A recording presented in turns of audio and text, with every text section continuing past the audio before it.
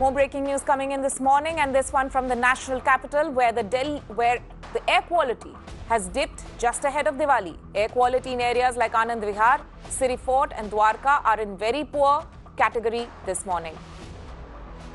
I'm joined by my colleague Ayushman Kumar, who's been tracking this story. Ayushman, so what we can see over here is several areas which we have seen in the past also being problem areas. Anand Vihar, Siri Fort, in this case Dwarka and Rohini also in very poor category, and Diwali celebrations are about to start, but this has happened just ahead.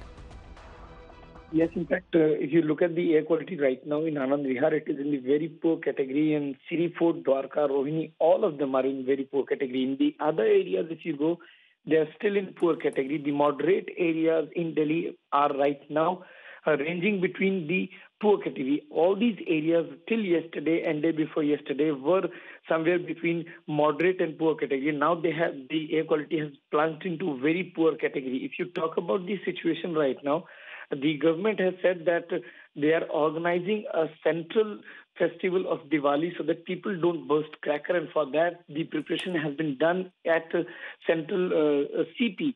But that seems unlikely because crackers will be bursted in Delhi, and you can expect the air quality to plummet down further in the national capital, and also in Punjab and Haryana. The stubble burning is taking place.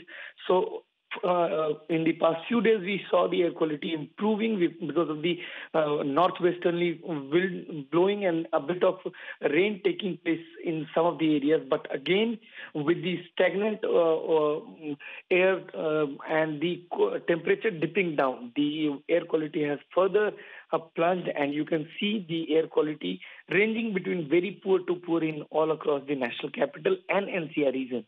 Right, Ayushman, also quickly, we have in fact seen that the 10-member task force, the graded response action team, has in fact suggested that there should be partial ban on construction. By partial ban, we mean ban between a certain time period during the day. It was a recommendation from them. Any decision on that yet?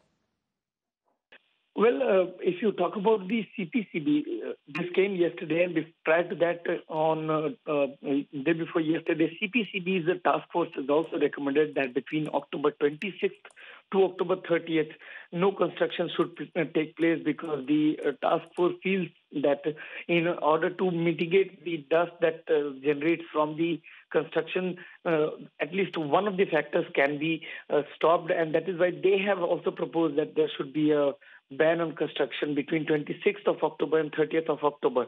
The CPCB task force have been there on ground, and they have been saying that two of the major pollutants are the road dust and the construction dust, and dumping of the construction destruction waste. And the government has been telling the Punjab government and Haryana government to have a control over the stubble burning, which in fact has not resulted. Right. You can still see Punjab and Haryana stubble burning is happening there.